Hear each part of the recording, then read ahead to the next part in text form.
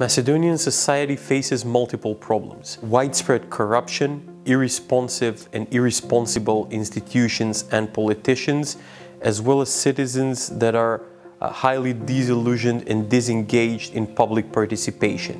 EUROTHINK Center for European Strategies is established in 2002 as a training center and later a think tank that contributes to Europeanization of Macedonian society. As an organization, we try to contribute to open and transparent institutions.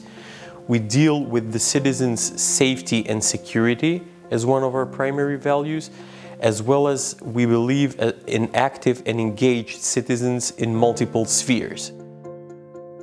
One of the key aspects of state resilience against organized crime is the capacity of the institutions, especially the institutions of the criminal justice system, to address these phenomena. As a civil society organization, we believe that the process of European integration is the best platform for transformation of these institutions that will enable us to have professional and capable institutions that will be ready to address the security and safety needs of citizens. We're very active in the field of freedom, justice and security, and within this scope of work we try to contribute to a whole-of-society approach in combating organized crime, both nationally and beyond.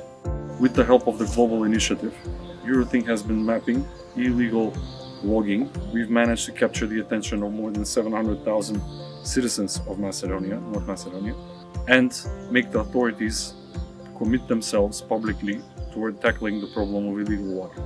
Next steps would be monitoring their actions and seeing whether they are accountable and meet their promises toward the public. EUROTHINK's work has contributed to positive changes. We have witnessed institutions becoming more transparent and citizens being more active. We hope to continue with our work, and we hope to empower as many citizens as communities as possible.